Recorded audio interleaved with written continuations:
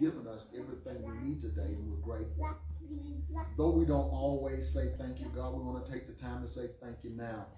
And then forgive us for the times that we haven't showed an attitude. Have mercy on us, Lord. Forgive us for the times that we haven't been grateful for the things that you've done. For when we've looked over across the yard at our neighbors and thought, wow, why are we doing better? Or why am I not doing better? We thank you because the things that belong to us are going to be for us. And so thank you, God. We thank you, Lord. That each life is individual and that you treat us as individuals. And so we thank you, God, that you know what we all need. And none of our needs will outlast your supply. You are the great supply. Everything belongs to you. And we're grateful for that. We are grateful for this opportunity that you've given us to study the word of God, because surely man shall not live by bread alone, but by every word that proceeds out of the mouth of a holy and a sovereign God. It truly is a light and lamp to our path and to our feet. And we are cleansed by the word of Almighty God. We are washed by the blood of the Lamb. We give you glory and we give you praise that our sins have been washed away, cleansed, never to be remembered again. We're grateful that you love us unconditionally. Even in the crookedness of our ways, God, you love us unconditionally. Your love continues to be straight even in our crooked ways. We thank you so very, very much that you meet us at our point of need. We thank you that you even look past our faults sometimes. And we give you glory, we give you praise for that. Now, God, as we journey into the word of God tonight, go before us right now. Illuminate, shine the light on the dark places and give revelation and insight tonight like only you can. Holy Spirit, you're the teacher and you're the guide. Yes, you are, Holy Spirit. I'm only a tool in the hands of you. And so speak your oracles to your people, line upon line, precept upon precept. Use him, Lord. Hear a little, use him. A little, God. I pray now that as I decrease, that you truly would increase. We want to hear from you and you alone. In Jesus' name, amen. Amen. Hallelujah. Amen. Soldiers in the army of the Lord, present arms. This is my weapon. I am armed and dangerous. Look out, devil, the fight is on. Amen. What kind of fight are we fighting? The good fight of faith. Hallelujah. See, y'all sound so good. Go ahead and have your seats in the presence of the Lord. Hey, you know, I see you. You better behave yourself. Amen. Welcome to y'all who are viewing my social media, for y'all who are here personally in the room. God bless you and thank you for being at Bible study tonight. Get your pencil, get your pens, get your piece of paper, get your recording device, anything that you want to do. Ensure, please ensure that you pull your Bible out. So as we journey through the Word of God tonight, you can follow along. We want to start our teaching over here in 1 John chapter 5. That's the foundation for our teaching. We want to go over here to 1 John chapter 5. I want to read verse 13 to 15. Hallelujah. We're still dealing with prayer prepares me. Now it's time to hear back from God after you've prayed. That's what we'll be dealing with. But we want to start in 1 John chapter 5, verse 13 to 15 as we begin our teaching tonight. Just as a reminder, one of my most favorite scriptures is Philippians 1:6. I will be confident in this very thing, that he who has begun a good work in us is faithful to complete it. Say, I'm confident. I'm confident. Yeah, I'm confident. I'm confident in God and in the word of God. That's why we're going back over here to 1 John chapter 5, 13 to 15, because as we talk about the subject that we're dealing with, God said, when we pray, are we really expecting an answer from him? And if I don't have the confidence that I'm supposed to have in God, then I won't expect an answer from God, because I don't believe that God will do the thing that I'm asking him for. But when we look at these verses of scripture, Sister Dad, when we look at these scriptures says to us some things that we really need to hear if we are going to be able to benefit from prayer. If we're going to be able to benefit, say it for me, benefit from prayer. Everybody's not benefiting from prayer, because there's some aspects of prayer that's missing. So when those things are missing, you can't benefit from prayer. One of the things, watch this now, one of the aspects is, watch this, one of the things that we have to remember is obedience. Say that for me. Obedience. When obedience is absent, you cannot benefit from prayer. Say faith for me. Faith. A lack of faith, and where faith is missing, you cannot benefit from prayer. Say sacrifice. Sacrifice. If you're not willing to make sacrifice, you cannot benefit from prayer. Ooh, that's good, y'all. Those three things have to be intact if I'm going to benefit from prayer. I got one more from you. Say, stay out of your flesh. Stay out of your flesh. You got to stay out of your flesh, because if you're in your flesh, you can't benefit from prayer. Those four things have to be intact. I have to walk in the Spirit so I don't fulfill the lust of the flesh if I'm going to benefit from prayer. Ooh, that word fits real good in my mouth, benefit. You have to do the kind of things that's necessary to benefit from prayer.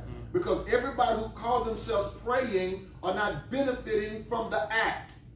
They're not benefiting from the act that they are. You know what I'm saying? I mean, because we go through the motion. Say that for me. We go through the motion. And here's what the scripture called that. It calls it, watch this, the scripture says that there is a form of godliness, but it denies the power. So we go through this thing that looks like prayer. It's a form of prayer, but it's not real prayer. And so when I just go through the motions, brother, and when I'm just going through the motions of it, I don't benefit from that because that's something I'm doing in vain. So these scriptures that we're looking at is to help me. Watch this. Get in the place to where I can benefit from prayer. Listen to what it says. These things have I written unto you that believe. So it's already talking to us about what? Talking to us about faith, having faith, because that's what faith is. It's believing. Right. Watch this. These things have I written unto you that believe on the name of the Son of God. Why else can I benefit from prayer? Because I'm praying to the wrong God. If I'm not praying to the right God, I don't benefit from prayer. If God bless me, brother, we're going to talk about all these different gods that we have out here and how there are so many people who are serving gods that cannot help them. Do not help them because they don't have the ability, sister, to help them, but they keep going to those same gods. Right. So if I'm not praying to the right God, watch this, I don't benefit from prayer. Watch this, the next thing it says. That ye may know that you have eternal life. Okay, so watch this. So if I don't understand and believe that if I have a relationship with Jesus Christ, I have eternal life, meaning that there's a pocket of us out here that say we're Christians that don't believe once saved, always saved. And if you can't believe that very thing that Jesus came to do, listen, y'all, I love it when God take me here.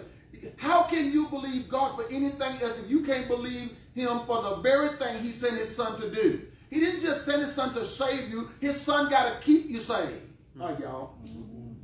It's not good enough to save you if you can't stay saved. If he can't keep you, the one who saved you is the one who has the power to keep you there. Oh, y'all.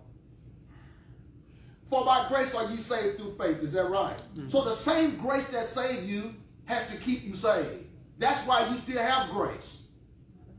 That's why you have to have grace, because without grace, you'll get what you deserve. Oh, y'all, come on. If mercy and grace is not there, you'll get what you deserve. And so the grace that saved me is the grace that keeps me saved. Right. That does not give us, listen, Brother Timothy, that does not give us a license to live hellishly or to live ungodly or to live unholy. Right. Because people that do that are not saved. People that think that way are not saved. Watch this now. All of this is important if I'm going to benefit from prayer. There's some things, watch this here. There's some elementary things that I have to believe if I'm going to believe this. And the first thing, brother, I got to believe, watch this, y'all. The first thing I got to believe is that the one that came to save me can keep me saved. Because if he can't do that, how can I trust him to do anything else that's written? Right. Oh, help me, somebody. If he can't do that, then there's nothing else I can believe and trust him for. Why would he go prepare a place for me that I might not get to? Oh, y'all. Why would he go prepare a place for me and say he's coming back to get me, to take me to that place where I can be with him forever? If I can't believe that, I can't believe him for nothing else. Right. He don't go get a place prepared for me just in case. Just in case I make it. That's not Bible, man. Y'all pray for me, please. I didn't intend to be here, but this is where I've been led. If I can't believe, how can I benefit from prayer? Watch this. If I can't trust the God that so loved me, that he gave his only begotten son, and whosoever believes on him shall not perish but have everlasting life. How can I believe that? How can I believe anything else if I can't believe that? Why would I even pray to a God that I can't trust? Y'all. How could I pray to a God that I can't trust, that I have no confidence and faith in? If I'm going to benefit from prayer, I got to believe the elementary things about God first. Before I can believe in all of this other big stuff I'm supposed to believe God about. I got to first believe him to be able to do what he came to do first. Because unless that's true, nothing else is. Right? Nothing else is true. Y'all praying for Bishop? Watch this now. Watch this now. That we have eternal life and that we may believe on the name of the Son of God. Y'all ready? This is verse 14. And this is the confidence, you see. Now, because I got to believe that first verse, I got to deal with verse 13 first. Because until I deal with verse 13, I can't have the confidence that's in verse 14. Y'all with me? Watch this now. And this is the confidence that we have in him. That if we ask anything according to his will, he heareth us. We there, right? And so we understand he's not just listening to us just to hear us. He's listening to us to respond to us. He's not just listening just to hear you, just for the sake of hearing you. He's listening, John, because he wants to respond. He wants to do what he's in your life to do for you. He wants to do what you can't do for you. And that's why we call upon him to do things that we can't do for ourselves. Is that right? That's the reason for God. Is that right? Right. God knows everything. Is that right? Yeah. He's not a man. He knows everything. Is that right? Yeah. He has all power. He's omnipresent, and he's omniscient. He knows everything. He's in all places all at the same time, and he's got all power. But I have to believe that about God if I'm going to benefit from prayer. If I'm going to have confidence, I have to believe that to have confidence in him. Here's where the confidence comes in. He's not a liar, and he cannot fail. I have to believe that about God if I'm going to benefit from prayer. Because believing that will cause me to what? Pray. Believing that will cause me to pray. It will push me to prayer. Because I got confidence. I believe that God is going to, watch this, he's going to hearken to me and then he's going to respond and give me the thing. Why? Because he promised to take care of all of my needs. According to his riches and glory. Come on, y'all. And if I can't get that, Brother John, why would I go before God and pray and ask God for anything else if I can't believe that? Right. That's what builds my confidence in God. Is that right? Yeah. So watch this. And this is the confidence that we have in him, that if we ask anything according, don't forget it now, because I'm going to benefit from prayer. I got to be asking things according to his will. Don't forget the will now. I got to be asking according to his will. Watch this. Watch this. According to his will, he heareth us. Verse 15. And if we know that he hear us, say, I know it. I know it. I know it if I'm praying according to his will. Right. I know. Right? Watch this. Yeah. And I know. If we know that he hear us, whatsoever we ask, the scripture is clear, asking you shall receive, seeking you shall find, knocking the door shall be open. Is that right? Yeah. So if we know that he hear us, whatsoever we ask, we know, watch this now, say that's confidence. That's confidence. We know that we have the petition. Watch this. This is important. We have it. Not going to get it. Come here, y'all. We have it. Oh, Lord. Brother Timothy, if I know that, listen now, we know that we have the petition.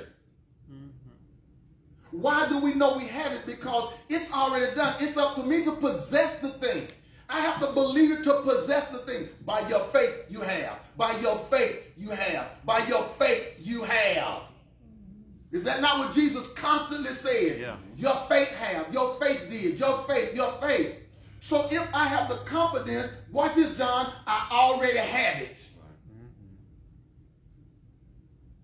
Because faith is the fetcher. Is the vehicle that brings it back. It goes and get it and brings it back. Right. I already have it. As soon as I believe, I already have it. Listen to what it says. We know that we have the petition that we desire of him. We have to go back there, Brother Timothy.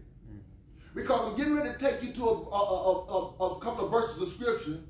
in the book of Acts, in Acts chapter 12, verse 1 through 18, the people are praying, but they don't expect to hear. Oh, y'all, we got to deal with this. We got to deal with this, sir. Because there's too many of us, watch that, it's too many of us going through the motion, getting on our knees, talking about we laying before God and everything, but we're not expecting an answer from God. And we know that by our own actions and behavior. The church, listen, we're going to see where the church gets together and they pray for Peter, but they don't expect Peter to show up. Come on, sir. That's ridiculous, isn't it? They praying, they going through the motion, they doing this thing called prayer. They the church and gather together to pray for this man, and they don't expect God to release him. They expecting him to die in prison because his brother got killed. So they expecting him to die. Okay, why pray if you expecting?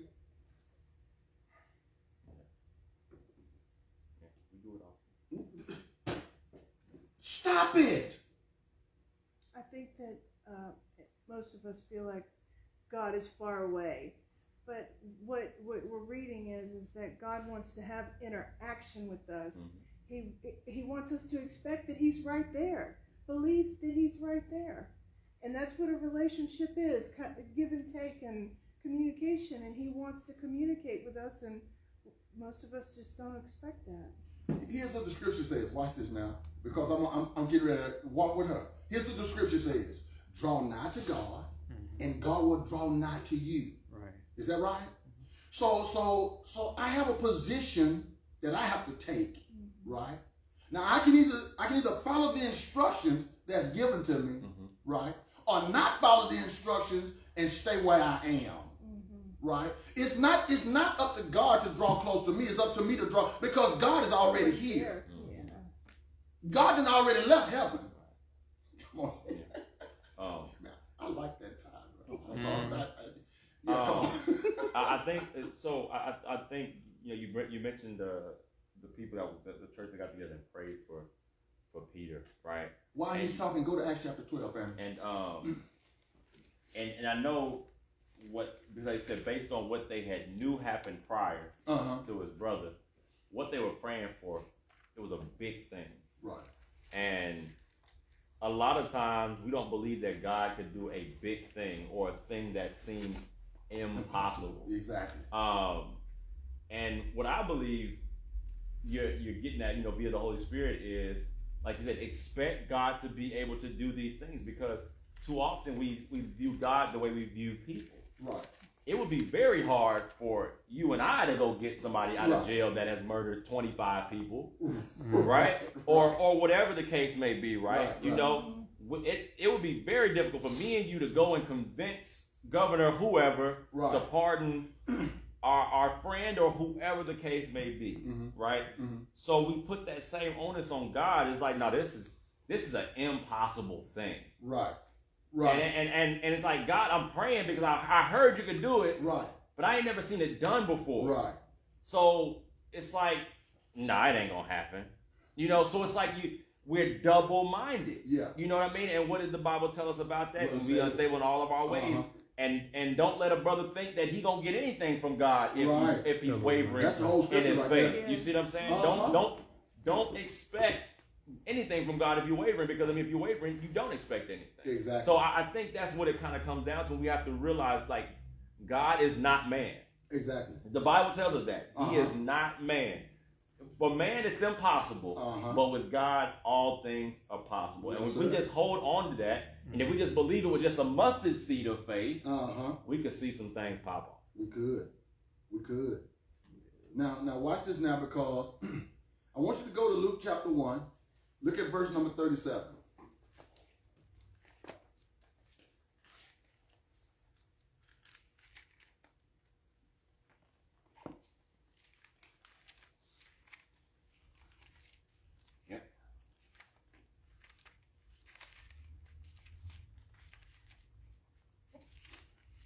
In Luke chapter 1, verse number 37, we say where we are, we see where we are in that verse. Is that right? I'm gonna wait for y'all to get there. Amen. Now look at what it says. For with God nothing shall be impossible. We have to believe that, though, if we're going to benefit from prayer. We have to believe that very thing, that there's nothing too hard for God. It may be too hard for man, but there's nothing, absolutely nothing too hard for God. Is that not what God told Abraham when the angel showed up to talk to them? And Abraham want to feed him because he don't want to leave. He want to do something for him, right? Want to take care of him. Okay, but before he leave, he addresses the promise that God made, that Sarah was going to have a baby. Sarah laughs. And they approach, they say, why did you laugh? She said, I didn't laugh. They said, yeah, you laughed. And they said, this thing might be too hard for God, but it's not too hard or impossible for man.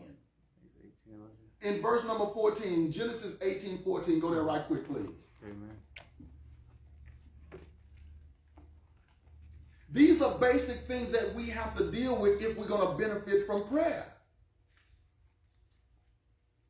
Genesis 18:14. You have to come to this conclusion for yourself.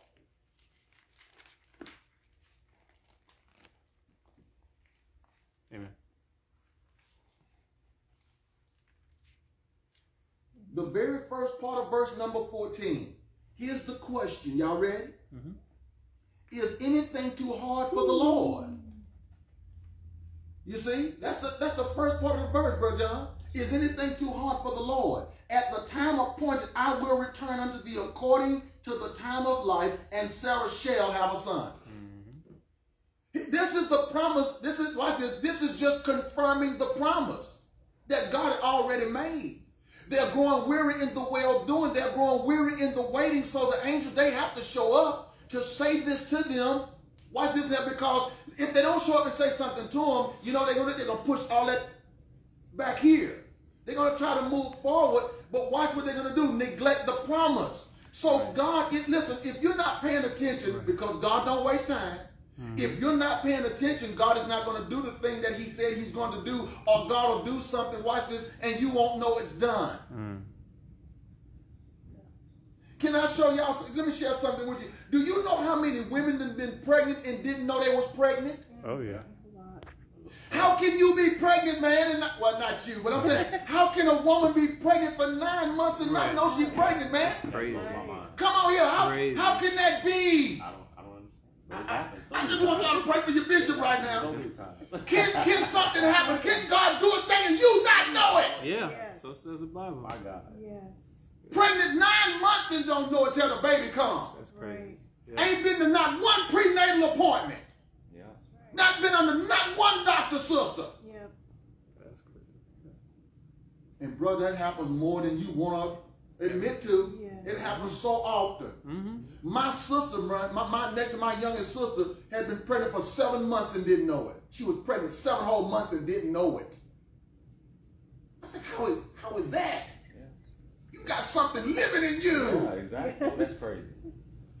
And it's just even thinking about just that situation, right? What we know about that pregnancy time. Your body is literally yes, sir, it is. Yes, and sir, it changing is. Yes, sir, it is. In a span of 9 months. Yes, sir. This is all happening. Come on. You're feeling it. Come on. And you don't even know what's going on. So it's almost like, so we take that and put it into the other side of living. Come on, sir.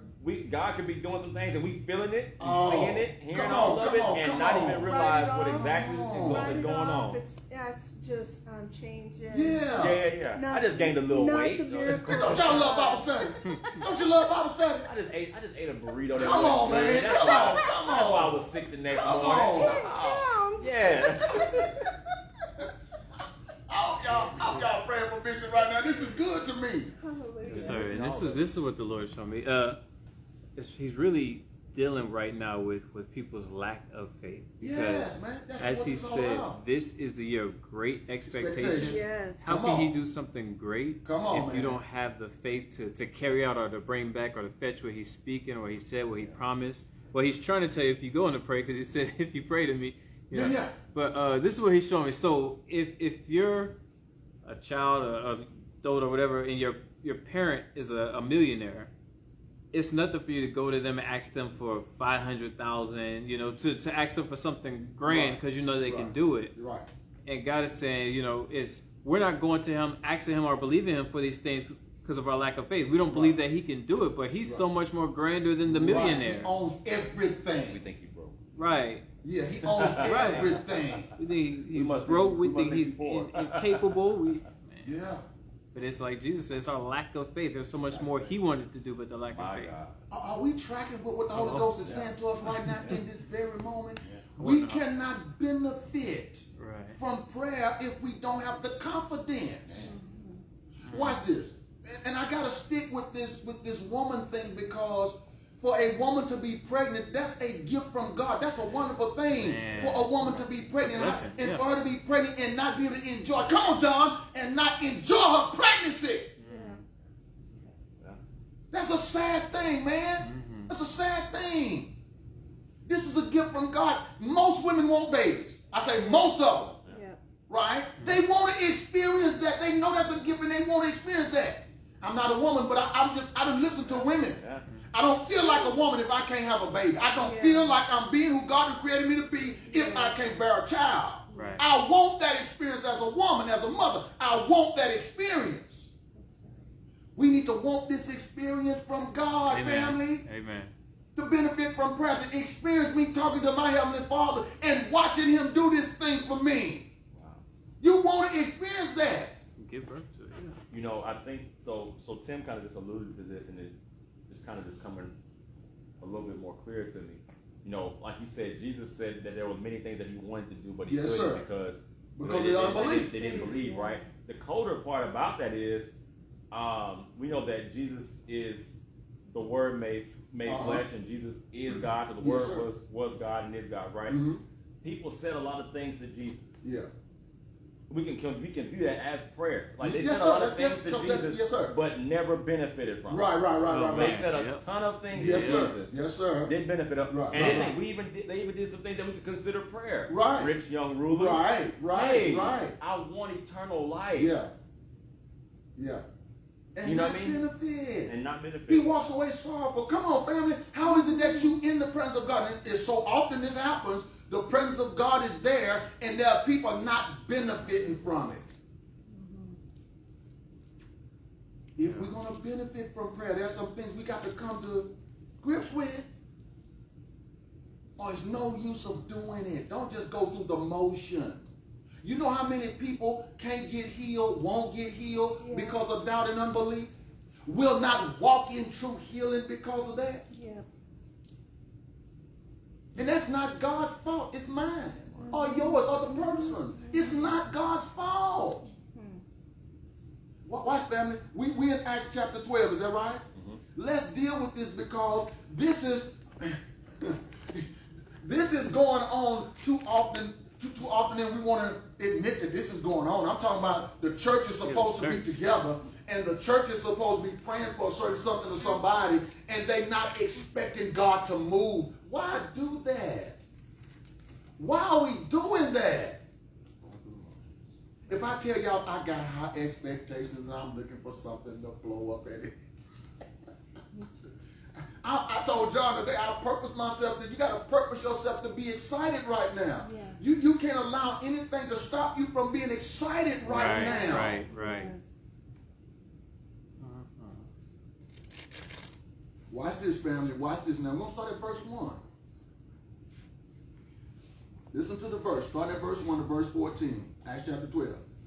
Amen. Now about that time, Herod the king stretched forth his hands to vex certain of the church. Y'all see that, right? Watch this now. And he kills James, the brother of John, with the sword. And because he saw it, watch this, because he saw it pleased the Jews, he proceeded further to take Peter also. Then, watch this, then were the days of unleavened bread. So let me pause here for a few minutes. Watch this now, because here's what's going on with the church right now. All right? There are things that the enemy is doing right now to the church. Amen. To affect the church. And the faith of the church. Right. He's doing that right now, okay? Watch this now. And here's what you got to understand. There's a world watching the church right now. And watch this. And the world is, they're excited about the things that are going on against the church. They are applauding it. The world is applauding what's going on, the effect that the things that are happening to the church right now. The world is applauding it. And watch this, and because the world is applauding it right now, watch this now, the enemy want to continue to exact some more pressure on the church. So now we got a president that's in office and everything right now, and he want to take over where Obama left off. Yeah, speak true. And continue to do things to oppress the church. But the church needs to stand up and not listen to the propaganda or the foolishness. Because, watch this, weapons are going to be formed, but they're not going to prosper. That's right. Come on, somebody. That's the weapons are going to be formed, but they're not going to prosper.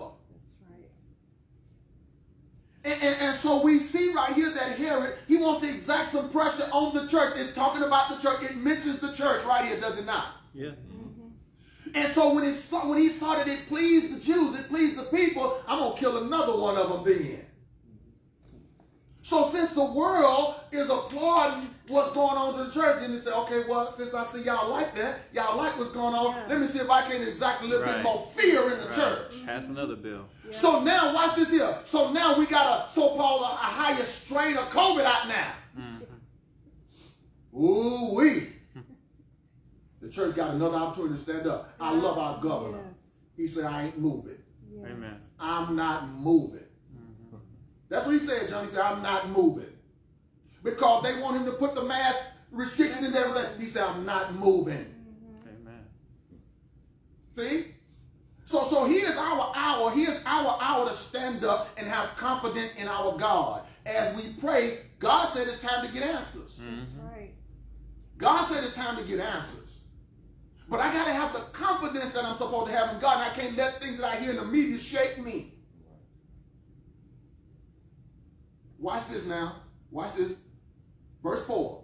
And when he had apprehended him, talking about Peter, he put him in prison and delivered him to the four, let me see if I can pronounce this. I would pronounce it all day.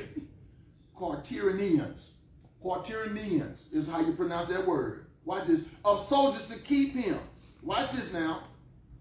To keep him and tend to him after Easter to bring him forth to the people. Verse 5. Peter therefore was kept in prison. Watch this. Are y'all ready? But prayer was made without ceasing of the church unto God for him. Okay. Y'all see this, right? You see this, right? Now, this is important that we see this because as we go on in the scriptures, Brother John, watch this. We find out, though, that they're really not expecting an answer from God. They're really not expecting God to release him from prison. Why pray then? Why are we praying? Watch this. We're doing what the Bible says. They praying, John, without ceasing. Is that what the scripture says? Does not Thessalonians say that we should pray without ceasing? That's what so they're doing what the Bible says, sister. Yeah. But they're not benefiting from the prayer, though. Right. Because they're not expecting it. So why do the word, sister, if I'm not expecting? Come on, y'all. This is where the church is. I'm talking at large. This is where the church is. I gotta say at large, brother. I'm not saying everybody, but at large, that's where we are as the church. We're going through the motion, but we're not benefiting from it. So we're not seeing what's supposed to be played out because our faith ain't where it's supposed to be. Right. Watch this now. Y'all ready? But prayer was made without ceasing of the church unto God for them. So everything is in place, John. Everything is in place. Is that right, sister? We going through. It look like we're doing it. Yeah. Is that not the appearance? Yeah. That's the appearance. But it's denying the power, though, because they're not expecting it. They faithing in the right place. Yeah. Come on, sister. I feel like that whole scenario, I feel like they're praying, but because they're not expecting a return on it, that they are not enjoying the benefit. Because the pressure not released. And come on. The true reward of it all. They're just like, oh wow, he did it.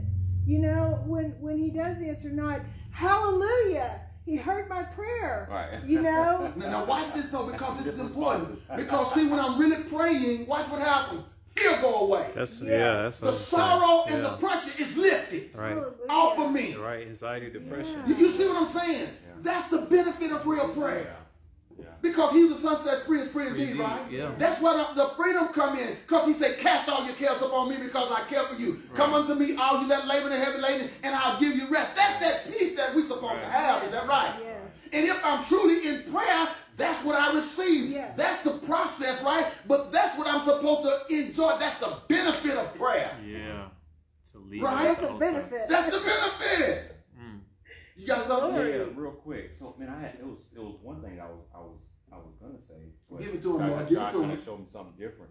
So, Jesus used a very specific word. And you see it in the King James version of the Bible when he says, "I will leave and I'm going to send you a comforter." Right? Holy Spirit, the Spirit of God. God is as a comforter to us. Right. But we don't see him as that. Right. Because if we did, then we would feel that release when we went to him. Exactly. Think about my kids, man. Zipporah, get to hollering, whatever the case may be. For whatever reason, Solomon scares the life out of her. He beating God over by her or whatever, and just because he's heavy-handed or whatever, he made a touchdown, she just get the holler. Right. She run right over to me. Right. The moment she get to me, she's because though there may still be some pain there, or though the situation may not be completely over, I found a place of safety comfort and safety. So whatever we're praying to God for, come on. We gotta view him as a place of comfort and safety, to where when we get there, there's a you know what I mean? Yes, and that's not benefit. And that's not what we're doing. And we gotta get to that place. If we would, I mean, again, we got to study our Bible. We got to spend time where we can understand all the roles that God has and all the benefits that come with who he is. He's not just a savior. He's not just the Lord. There's so much more to him. There's so many more aspects that fall under that umbrella of Savior and Lord, and we haven't tapped in yet. We got this big basket of stuff that came with salvation, and we only playing with two things that come in there. But there's so much more in this basket that we could be enjoying. We got the trail mix, but we only picking out the M&Ms for whatever reason. Them cashews is good. Them raisins is good for you. But we go with M&Ms. Eat the trail mix, man. Don't just eat the M&Ms. You can go buy a bag of M&Ms that you want. Eat the whole trail mix, man. This is all good for you, and we're just missing it. Either because we won't believe it, or we just don't know. Whatever the case may be, we got to get it all. That's the benefit. Of prayer. We not experienced, Brother John. We're not enjoying the benefits of prayer, man, because of that. You see what I'm saying? Why? Because we want to focus so much on this, or we want to focus so much on that. And so now watch this, we made a gift, we made a gift God instead of God. We made spiritual gifts God because we focus on this, or we so focused on this. But what about all that comes with it? We can't benefit from it, enjoy it, because somebody got me focusing on this. No. Okay, watch this. This is important, y'all. This is important.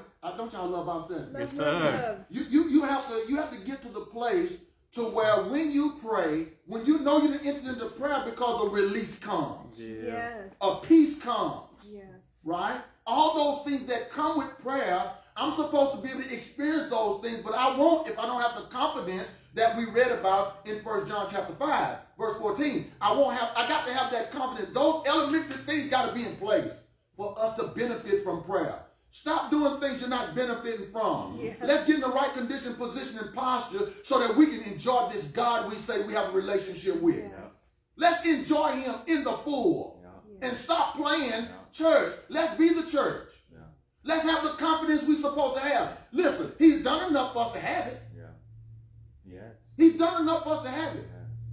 We're just not believing. We're not just positioning ourselves to where we can benefit from it. It's time, though. It's time. It's time, family. Watch this now. Watch this now. Because it said, but prayer was made, verse 5, but prayer was made without ceasing of the church unto God for him. So they're in the right place. Because watch this, where 2 or 3 are gathered in my name. Come on, John, help me. I'm in the midst. And anything y'all touch as an agreement, I will make those things happen for you. Yeah. If we really praying those things happen. Right. Why? We cast all our cares upon him again because he cared for us. If come unto me, all you that labor heavy laden, I'm going to give you rest. Yeah. That's the benefit of my praying. Yeah. You got to experience that or you haven't been into prayer. If you don't experience that. Yeah. Watch this now. Yeah. Watch this, verse 6. And when Herod would have brought him forth, the same night Peter was sleeping between 2 soldiers, watch this, bound with 2 chains, and the keepers before the door kept the prison. So watch this now. If he's going to get out of prison, it's going to take an act of God. Right. Mm-hmm. And that means somebody's got to be praying. Come on, y'all pray for Bishop because you know where I got to go, right? Because until prayer happens, there's no answer needed. If ain't nobody praying, there's no answer needed. If I don't ask a question, brother, I can't get an answer. Mm-hmm. So in order for this thing to happen, somebody's got to be praying for Peter. Right. Come on. And the people that's supposed to be praying for him, guess what John was praying for him? The church. Mm-hmm. If nobody is praying, watch this, if nobody is praying, then there's no answer coming. Can I share this with y'all? I remember when my daughter got in that car wreck. Here's what the Holy Spirit said to me, and I didn't know what was going on, man. He said, nobody is praying. Mm-hmm. Yeah. He said, nobody is praying. I go to praying, watch now, I go to praying, and after I go to praying, I get a phone call. Janine, been in an accident. Now I know why God said wasn't nobody praying. Yes. Yes. But watch this, and I'm just going to go out on a limb and say this because this is what I believe. I believe the prayer kept something bad from happening. Amen. It didn't stop the accident, but it saved some lives. Yes. Oh, y'all, come on, pray for me. Yeah, absolutely. It saved some lives. The accident happened, John, but the accident happened because wasn't nobody praying. Right. Lives got saved because somebody started praying. I promise you I'm not taking no credit right now. I know what God is saying, and I know what God said to me. And I understood after I got the phone call what he was talking about. I will tell you, Bishop, when I have something serious going on and I go and I pray, I am literally exhausted afterwards because I had to really get rid of it. Mm-hmm. And sometimes if I don't really give it to God, mm-hmm. then I'm still carrying it mm-hmm. and still dealing with it. Mm-hmm. But usually when I go into prayer, I'm totally exhausted mm-hmm. when I'm done because he's really taken it from me. Mm-hmm. I've given it and he's taken it. Amen. Here's what we need to really understand, and I love this right here because watch this. When we listen, he's not just in prison, he's chained and he's bound. Right. Yeah. And he's not just chained and bound, he's chained and bound to somebody else. Right. Right? Come on, sir. I mean, so if there's going to be a release, there's going to have to be some prayer happening. Yeah. Or because if there's no prayer going on, there will be no answer. There's no reason for an answer if there's no prayer going on, right? There's no reason for an answer if there's not a question being asked, right? We've learned that, have we not? Mm-hmm. Right. Okay, so watch this now. And so watch this. And so there's going to have to be a sacrifice. Here's the sacrifice. The church is praying without ceasing. Yeah. They have gathered together. That means they've left their own personal houses and they've come together as the church. And this is the sacrifice that's being made. And so they're praying without ceasing. So they feel like, okay, if something's going to happen, I'm going to have to pray consistently to break this. Right. So they doing what's supposed to be done. What the rich young ruler did what was supposed to be done, but he walked away sorrowful. Is that right? Yeah. So watch this then, because this is important that we understand. He was bound with chains, and the keepers, watch this, before the door kept the prison. Verse 7. And behold, the angel of the Lord. Oh, here we go now. Hey, Sister Elaine. Here we go now. Watch this here now, because here's answer to prayer. Come here, somebody. Here's the answer to prayer. Watch this. God will do a thing and you not know it. They still praying, and they not even expecting an answer, John. But God is already working on their behalf already. Yes. Thank you, Lord. He's working on their behalf. And watch this now. They don't even know it. But here's what I want to share with you. If you are really praying, God will let you know when your answer came. Right. I said, say he'll let you know when your answer done came. Okay, son, you get up now. I got you. Okay, I heard you. Stop. I got you. Get on. Thank you, Lord. Yeah. God will show you when your answer done came. You ain't got to stay down there and pray all night. God will say, okay, I got it. You ain't got to do it all night. I'm up all night. You going to go to bed. I'm up all night. You ain't got to be up all night. You done prayed. I done heard you. Now go to bed. Let me handle it, because if you still up, that means you doing something. All right. Too much. Right? Now you doing something. You don't need to be up all night. Go to sleep. Mm-hmm. And while you sleeping, I'm going to deal with this for you. Thank you, Lord. Because if you up, you're in the way. Y'all don't want to talk to me. Yeah. If you still up, you in the way. That means you still got something you think you can do. Go to sleep. God got it. Right. If you don't really catch it on him, you ain't got to be woke. Right. Go to sleep. He'll show you in your dream. I took care of that for you. Right. That's like when Jesus was at the bottom of the boat sleep. Yeah. You know, in the middle of the storm. He was just sleeping good. God right. got it. Go to sleep. But like I said, that's where that faith comes in. That's what a faith. If you know and believe. We're talking about benefiting from prayer tonight. Is that right? We're talking about benefiting from the prayer. Don't make sense for you to do something you're not benefiting from it. Right. Prayer is all about you benefiting. It's all about you experiencing the God that you say you worship, serve, and love. Is that right? Yes. So watch this now. Verse 7 again. And behold, the angel of the Lord, that's a form of Jesus Christ himself, y'all. Mm-hmm. Behold, the angel of the Lord, that's a capital L. Watch this. Came up on him, watch this, and a light shined in the prison. Where else do we see that happening? On the Damascus Road with Saul. Right. Is that right? Yeah. This is the same God right here. This is the same God that talked to Saul on the Damascus Road. Same one. This is the same one that talked to Abraham about him and Sarah having that baby. Same one. Watch this now. And he smote Peter on the side. Hey, man. This God. Hey, man. All right. Notice he didn't touch the folk that he was chained to. Right. Because he didn't come for them. Come on, y'all. He didn't come for them. He came for Peter. Watch this, brother. And he touched him on the side. Watch this. And raised him up. Here's the word I love to see right here. Watch this here. Watch this. He raised him up saying, arise.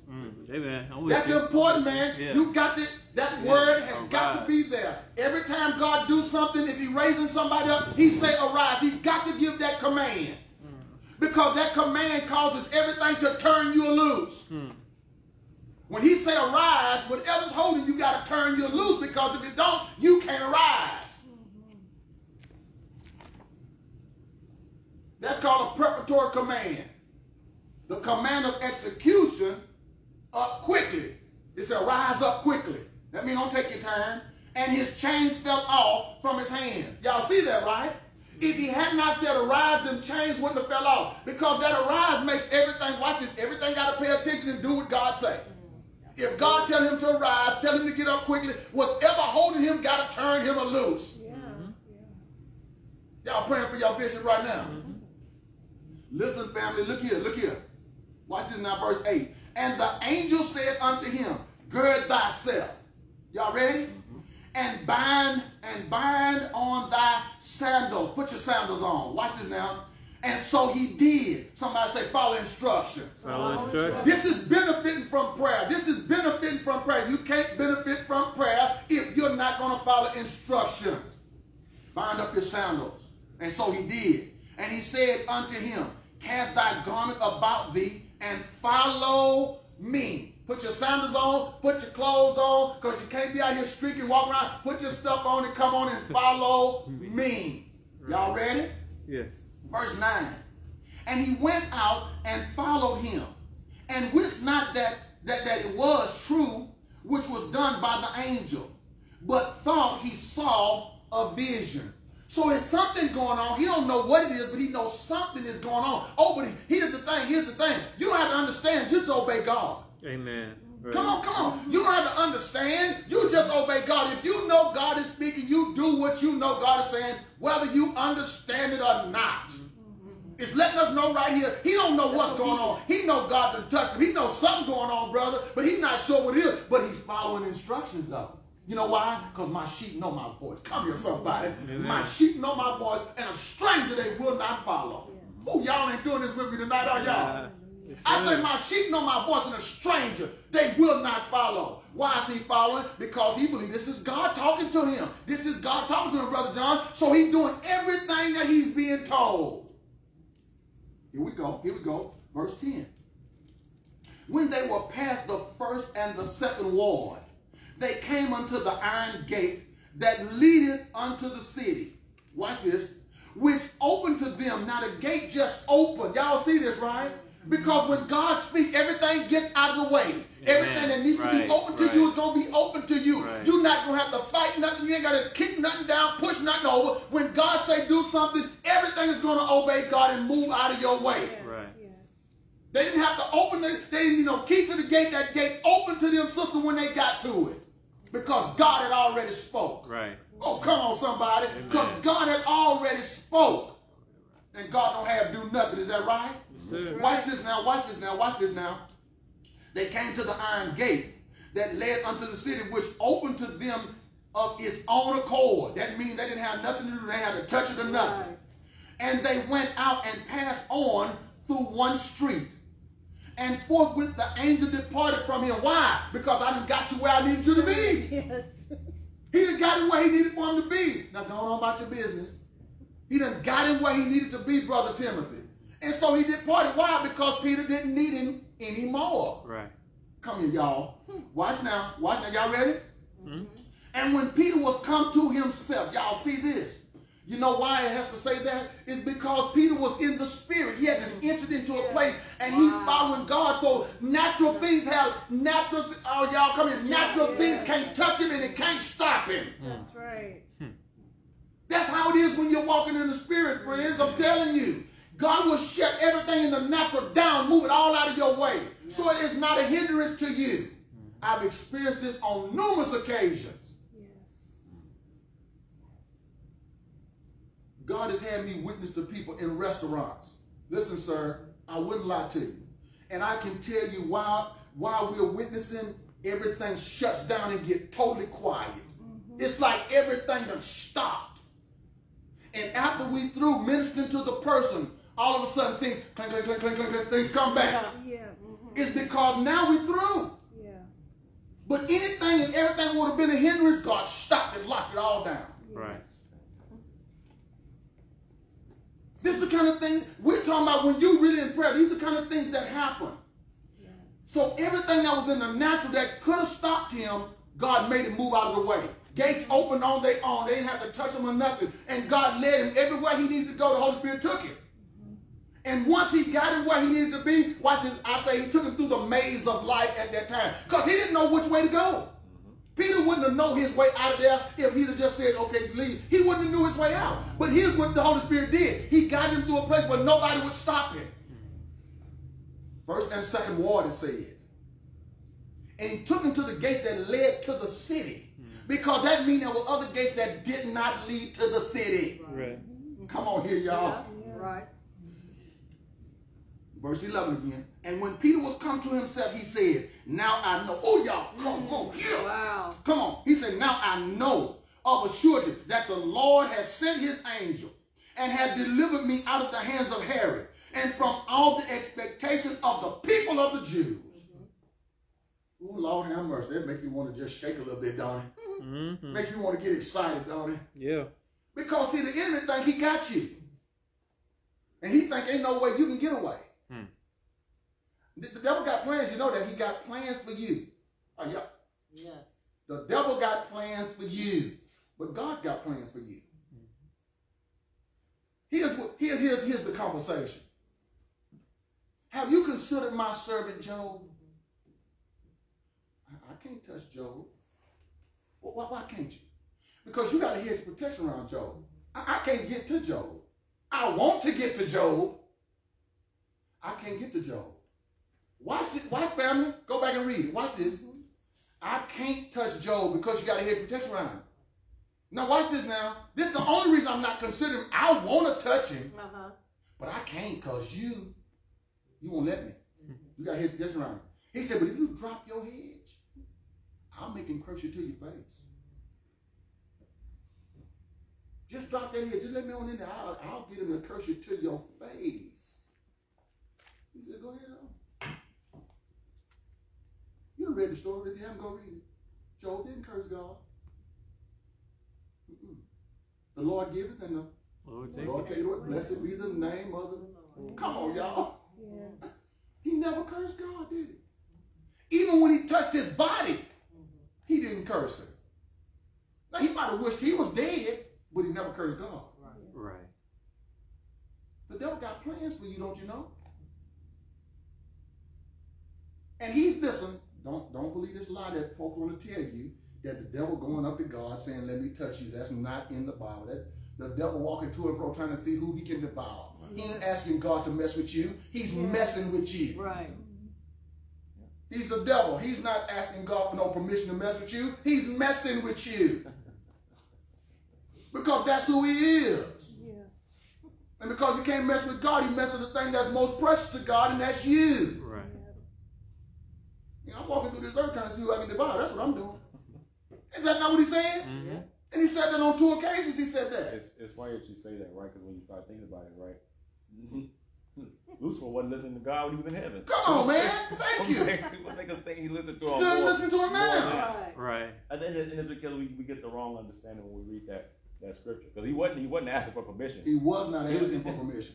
When you look at it, he really was taunting God. No. God is the one that initiated the whole thing. Drop that head and see what happens. Yeah. You know, like that's kind of the stance he was taking. I'll show you if they really love you now. It wasn't no, hey God, please. No. Just let me. Nope. No. Yeah, he was being Exactly. disrespectful like he had been. Thank you, sir. That's exactly what he was being. Disrespectful like he had been. Yeah, he's being disrespectful. Oh, you think he loved you because? Well, I'll show you. If you take some of that stuff from, I'll show you that he really don't love you like that. Yeah, he loves you because you're giving him all this good stuff and you ain't letting nothing happen to him. Let something happen to him. Let me take that stuff and we'll see. Come on. Are y'all praying for me? Mm-hmm. Listen now. Watch this now. We in verse 12. Y'all ready? Mm-hmm. Yeah. And when he had considered the thing, he came to the house of Mary. Now, where is he at now, y'all? He's at the church. He's where prayer is being done. Is that right? Y'all ready for this? Yeah. Watch this now. And as he considered the thing, he came to the house of Mary, the mother of John, whose surname was Mark, where, watch this, where many were gathered together, praying. Mm-hmm. And watch this now. And as Peter knocked at the door, the gate, a damsel came to hearken, named Rhoda. Watch this. And when she knew Peter's voice, y'all see this? When she knew Peter's voice, she opened not the gate for gladness, but ran in and told how Peter stood before the gate. Mm-hmm. This is prayer being answered, but watch this, family. They're not benefiting from it. Here it is, verse 15. And they said unto her, thou art mad. But she constantly affirmed that it was even so. Then said they, is it his angel? So if it's his angel, that means he's dead. Mm-hmm. Yeah. That means he's dead. And for his angel to show up, he's got to be what? Yeah, because of ghosts. Because they thought folk came back as angels. Dead people came back as angels. Oh, y'all, come on.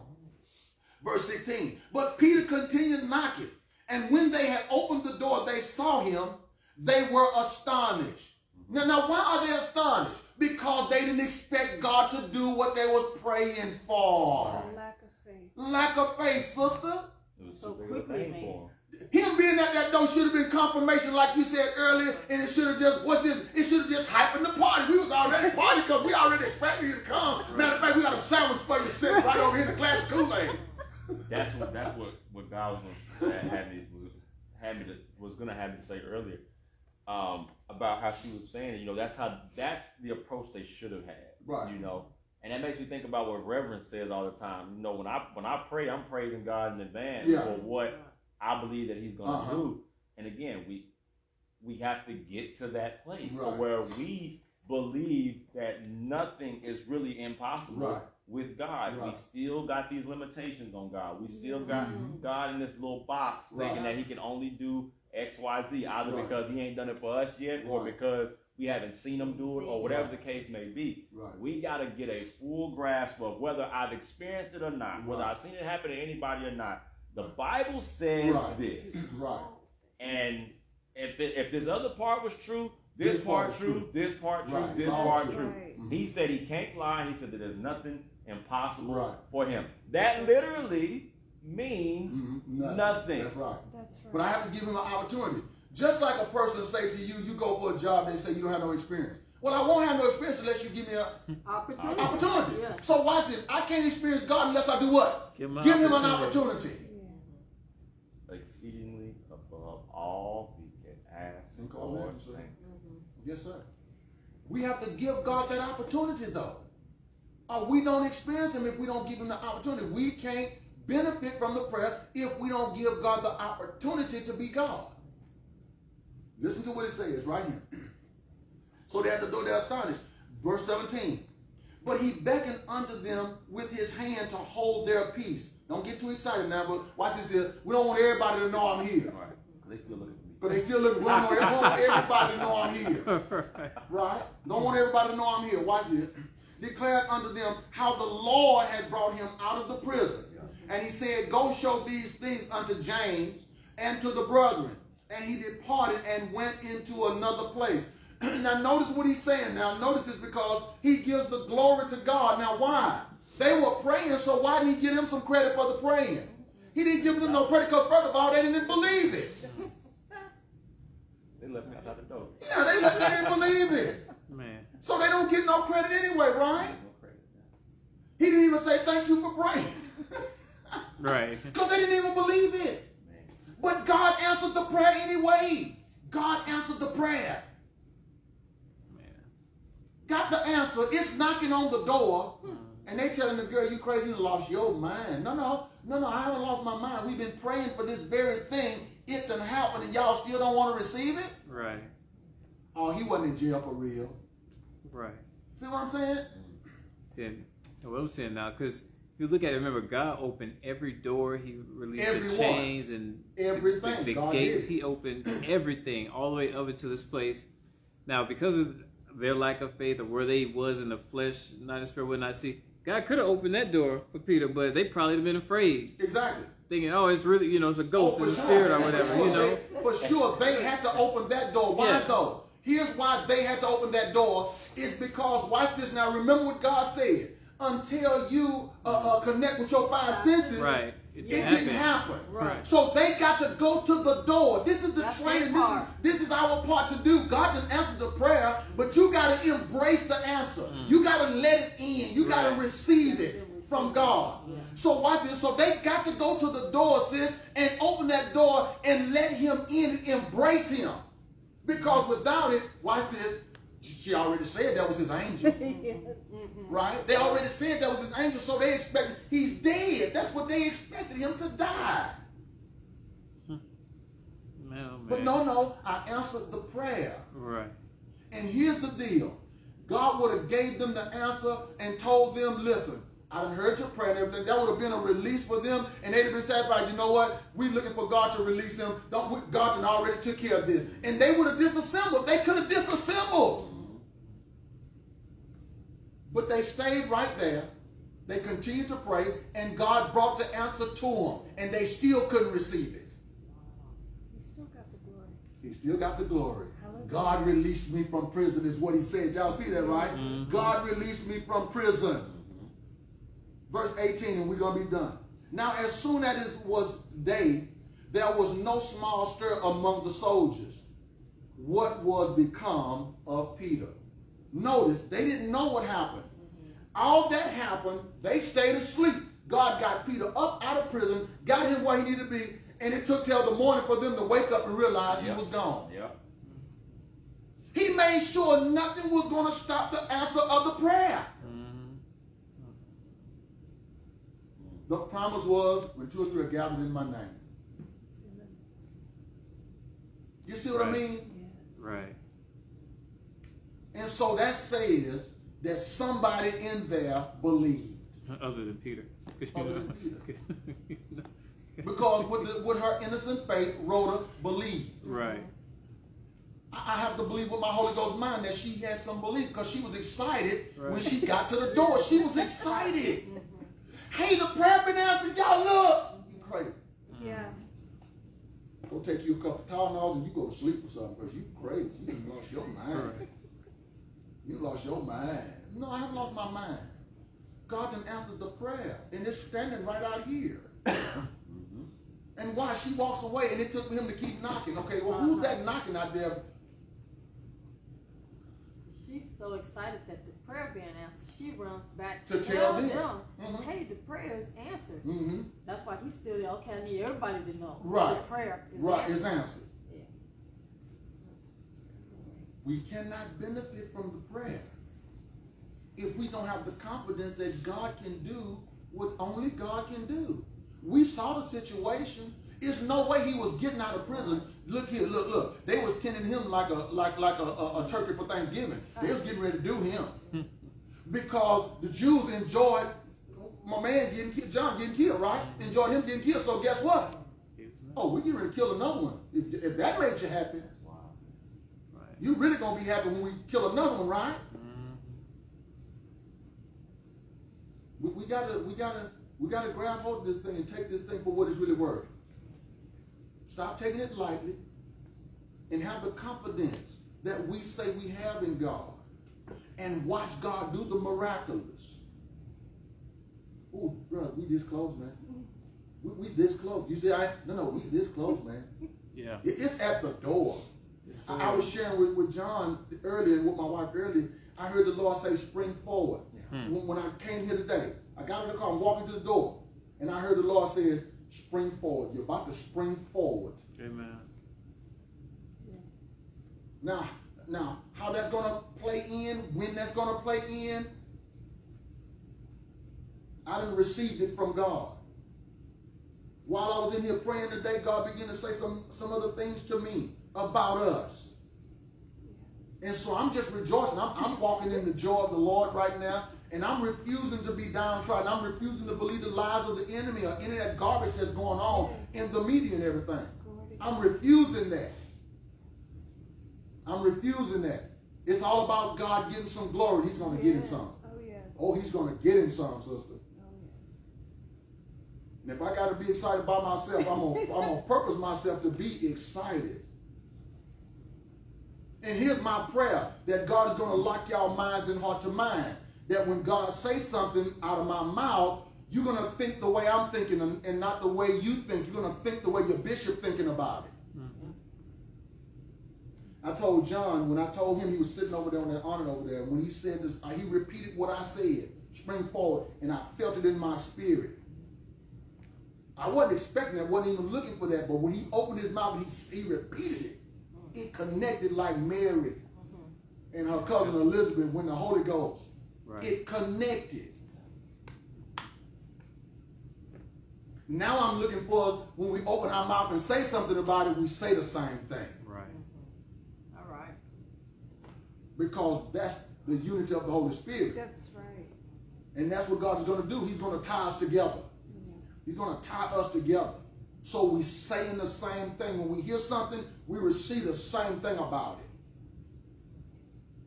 Talking about benefiting from our prayers. It's time to get answers, right? It's time to get answers. Okay, but I have to have the confidence that I say I have in God. And it can't just be a show. It's got to be for real. It's got to be sincere. And I really believe that God has showed me that he is putting us in a position to where we're going to all agree. And I don't mean no harm, but I need you to hear the Holy Spirit right now. He's going to make it to where there are those of us who are together that's in agreement, that can walk in agreement with the things that God is saying. We're not going to try to explain it away and say, no, God just said it, and this is how I receive it. Okay, Lord, let's walk with this. Right. Because that's 2 or 3 gathered in his name. That means we're all thinking the same. Amen. We're all thinking the same. It's time to get answers. Yes, prayer prepares us. Prayer prepares us. Next week, God willing, next week we're going to deal with another. We're going to deal with another passage of scripture out of the book of Acts. And we're going to see how it is when we pray in, we can expect an answer from God. There's another thing that we have to do. I ain't going to share with you right now. We're going to deal with that next week. Deal with that next week. And so be praying, family, seriously. Be praying right now and understand we're in a very unique place right now. Very unique place. And God is being God. And he's just looking for us to get on board with him. We're not going to take this lightly.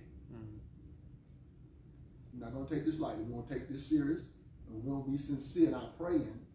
We're going to be focused and intentional in our praying. Right. And we're going to watch God be God. We're going to watch God do the thing he's talking about. Because it's time for him to get some glory. Mm-hmm. Hallelujah. Amen. So friends, here's what we have to do. We don't wake up with faith. Faith cometh by hearing, and hearing by the word of God. That's how faith comes. Well, Jesus is faith. He's the measure of faith that Paul was talking to the Corinthian church about. But then in Thessalonians, he said all men don't have faith. And the reason all men don't have faith is because all men don't have Jesus. He is the faith. Just like God is love, Jesus is faith, because Scripture says faith coming by hearing, and hearing by the word of God, and the word was made flesh and dwelt among us. That's what the Scripture says. And Jesus is the Scripture says in Revelation, it says that Jesus' name is the Word. His name is the Word. So when faith coming by hearing, and hearing by the Word of God, then that makes Jesus faith, then, doesn't it? Right. That makes Jesus faith. Faith cometh by hearing. Here's what God said. He told Peter, James, and John on Mount Transfiguration. He said, hear ye him. Forget about Moses and Elisha and hear my son. Because faith coming by hearing. And hearing by the word of God.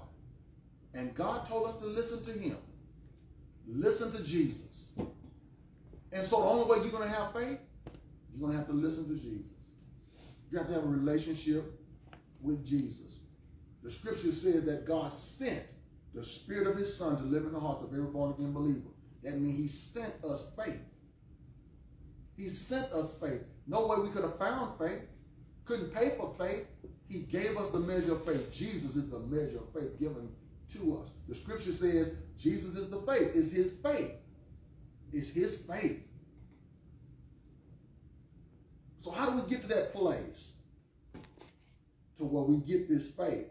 Well, here's what Jesus said. Your faith has made you whole. He's got to become my faith. He becomes the God that I believe in. He becomes my faith. He says, your faith. That means because I had faith in him and believed in him, he said, your faith. He's my faith. Your faith have made you whole. That's me owning him as my Lord and Savior. Now it's my faith. Lord have mercy, Jesus. So here's what we want to do. I want to pray the prayer of salvation with you. I want you to stop doing whatever you're doing right now. And please pay attention to this very moment right here so you get what you pay for. If you pray this prayer with a sincere heart, the faith that you need will come to you. The faith that you need to believe in God, to have a relationship with God, will come. Do you believe that Jesus is Lord? Do you believe that God raised him from the dead? Do you believe that God sent his Son for the propitiation of your sins, to pay the penalty for your sins? Do you believe that? Let's pray the prayer together. You prayed out of a sincere heart. Life, as you know, is going to change. I didn't say everything's going to be perfect, because we have to grow in Christ. We have to grow in Christ. We become babies in Christ. We have to grow. Just like in the natural, we have to grow. And the closer we get to God, the better we'll be. Here's the prayer. Father God in heaven, I surrender my life to you today. I ask you to forgive me of my sin, and I repent of my sin. I receive and accept your Son, Jesus Christ, as my personal Lord and Savior, to reign and to rule over my life from this day forward. Father God in heaven, I pray in the name of Jesus that you will fill me with your Holy Spirit that now lives on the inside of me. Teach me how to obey your commandments and walk in your statutes. And Father, with your help, I promise to follow you all the days of my life. In Jesus' name, amen. Friend, if you prayed that prayer right there, you just got born again. Here's what we want you to do. Let somebody know on this very day you gave your life to the Lord Jesus Christ. Let the Holy Spirit lead you to the place he wants you to grow and serve him. And then get baptized. That's how we share in the death, burial, and resurrection of our Lord and Savior, Jesus Christ. We got some literature we want to send you to help you grow in your walk with the Lord Jesus Christ. If you want it, you desire to have it, leave us some information and we'll send it to you. If you have any questions or comments about anything that took place, leave them in the comment box and we'll get to you as soon as we can. May God bless you. May God keep you. Is our sincere prayer. Let's pray. Father, we thank you so very much for every person that's under the sound of my voice. I thank you for those who have chosen to give their life to you today, to walk with you today. We thank you as you make our crooked places straight and rough places smooth. God, as life changes for them, I thank you for adding new people in their life that's going to help them go through the journey, that's going to help them come to know themselves as the new believing Christian that you've already intended for them to be. I pray for each and every listener right now that you will tend to the very need of each and every person right now. The most urgent thing on the docket for them. In Jesus' name, amen. Amen. We look to see you Sunday at 11:45 if God says the same. Have a good evening. Bye-bye, friends.